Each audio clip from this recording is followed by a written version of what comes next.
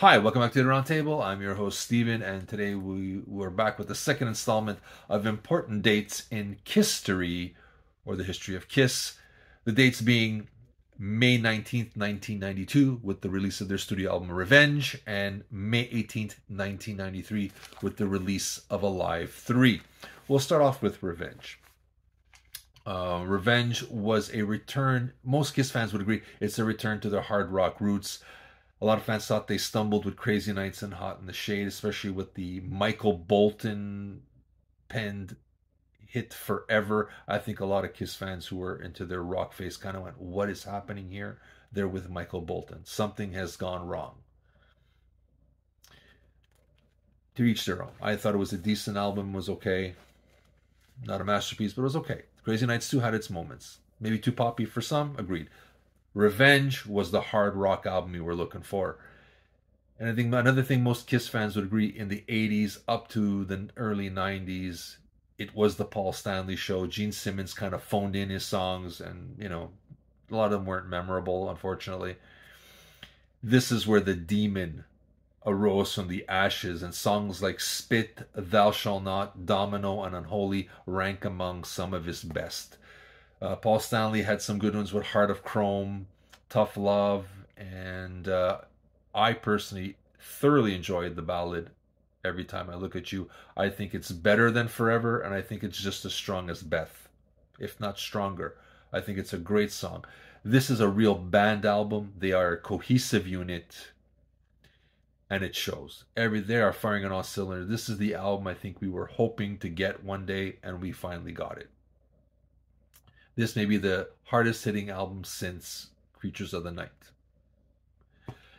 The only bad news is that we lost Eric Carr, their drummer, in the process. Although Eric Singer has been around for a long time and has proven his worth, we unfortunately lost Eric Carr in the process. That's one of the sad things. The album is dedicated to him. There is a track dedicated to Eric Carr on there as well. It's a drum solo on there. Great album. I think most Kiss fans would agree that was a great time to be a Kiss fan. It was back to their hard rock roots, and I don't think there's anything negative you can say about that album. Maybe besides I didn't like Paralyzed, and you can claim that the song Take It Off from Paul Stanley is a cheesy kind of song, but it's catchy as hell. It is catchy, but kind of corny at the same time. But that was Paul. He was always about the sex thing, right? So that's okay. He's the star child, the lover. That's okay. I got into it at times. So other than that, I have nothing to complain. It's a great time to be a Kiss fan. Great album. They were a cohesive unit on there. It's a real band effort. On the Revenge tour, they decided to record their shows in Detroit, Cleveland, Indiana, arguably some of the biggest home bases of the Kiss Army. And they released Alive 3, which is the first live album with the non-makeup era. I liked it. It's not as good as Alive 1 and 2.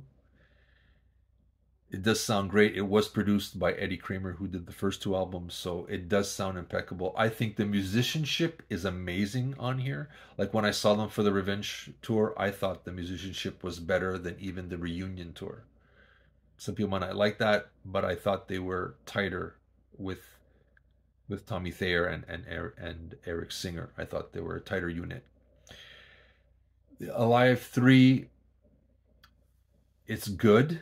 I think it's missing more of the... if this is your non-makeup era, then you should have put a few more tracks on there. I know they had to put Detroit Rock City, There's Deuce, they had to put some of the classics on there, but they could have put maybe Crazy Nights,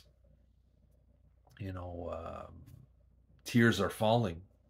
Those are good songs from the non-makeup era. It would have been nice if they were represented on the Alive album. That's my quibble on there.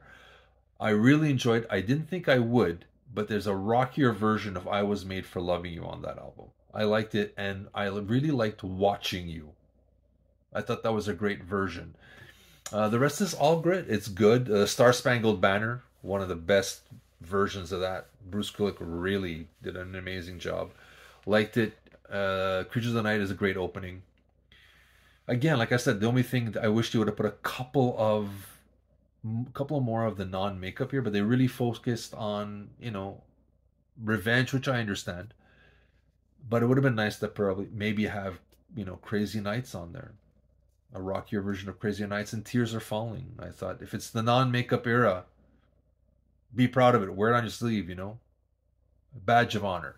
Other than that, they're two good releases. I think it was a great time to be a Kiss fan, although we were disappointed that these albums didn't go to multi-platinum status.